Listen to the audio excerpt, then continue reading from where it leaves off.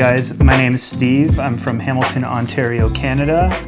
I have been a photographer for the last 10 years of my life, taking fine art pictures, commercial photos, big ads, things that have been published all over the world. And I'm here today with inPath to teach you guys the basics of how to take a really cool photo. Whether you're just out taking pictures with your phone, you see something you like, or you want to be a photographer one day and you've got one of these DSLR cameras, you can totally use the same skills that we're going to teach over these lessons to apply to both of these things. The goal by the end of this is that you have the basic skills to see a really cool photo, understand angles and perspectives, and how to use the camera on whatever lens you're using to be able to make a photo feel and have a little bit of emotion. So today we're going to learn about different perspectives. Perspective is a different way you see a photo. So most people every day see, like, you're standing and you're looking at somebody. That's the perspective you generally see. If you're sitting down with your friends having a conversation at a table, that's a normal perspective. And what we want to do is take pictures that have a little bit of an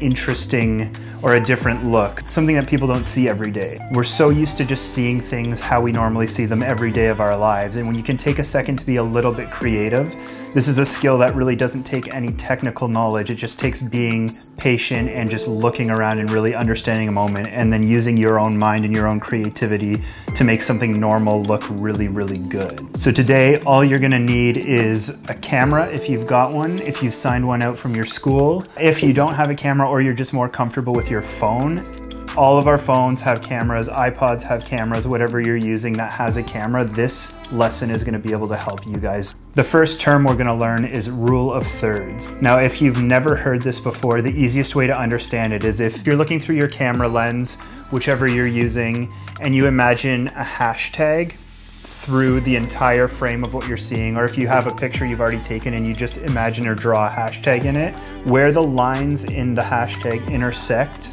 are the rule of thirds. There's 4 of them there. And what you can do is put your subject, whatever you're taking a picture of, off to one side in 1 or 2 of those thirds. And when you do that, it gives a more interesting perspective to what you're taking a picture of. It lets a little bit of open space on either side of your subject kind of tell a story or set a little bit of focus towards what you're taking a picture of.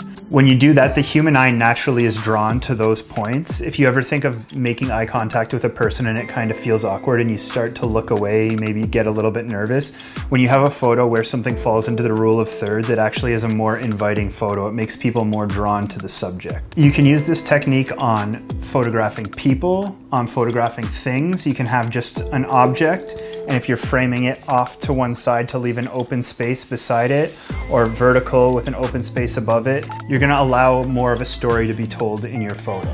I personally use rule of thirds in most of the photos I take of people, because I find that taking a picture just of somebody right in the middle of my camera versus taking a picture where I leave a little bit of open space to kind of tell a story of who that person is makes my pictures always look interesting. Another technique that's good is getting on different levels when you take a picture. And what I mean by that, I often say, is worm's eye and bird's eye. So if you think of taking a picture from a perspective of a bird, from way, way up high, taking a picture down on something versus taking a picture, at the same level of somebody or much lower than them to make them look very tall. Taking pictures from a different height makes an interesting perspective. A lot of the times they photograph models from a lower angle, taking a knee to make them appear taller.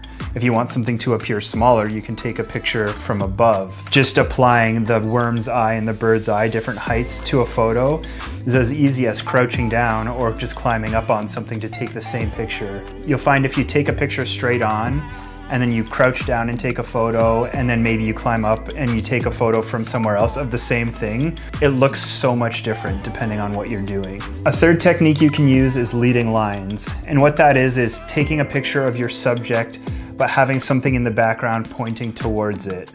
I always use examples like the lines in the road pointing towards a car, or somebody sitting beside lockers in a school and having the locker lines pointing towards their subject. Anything where you can have your subject and it looks like the horizon's pointing at it or something in the distance is pointing towards who you're taking a picture of is going to really draw your subject, whatever you're taking a picture of, into the photo. It's gonna be, everybody knows what you're taking a picture of, but when you have those little things that can point towards your photo, it makes that subject pop even more and really like stand out. The cool part about these framing techniques is that you can apply multiple different perspectives to one single photo.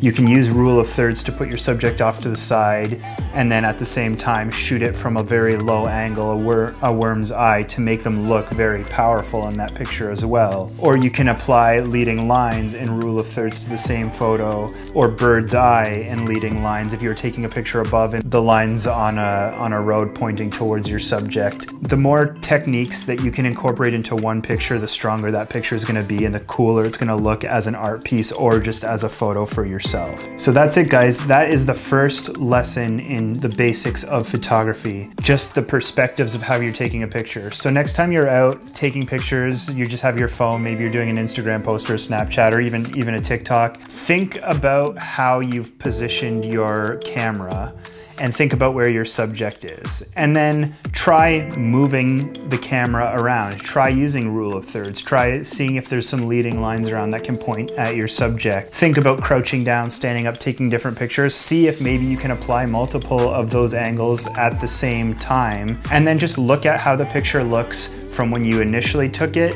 or with those changes and adding those different techniques. And you'll notice that your pictures are gonna start getting really interesting really quick, and you're gonna probably be taking way more pictures because you're gonna notice how good you get really quick with just these techniques. I'm gonna leave it at that for now, but the next lesson I do, we're gonna talk a little bit about lighting and focus and how you can kind of find light in different areas and how you can get close to subjects to be able to blur out the background.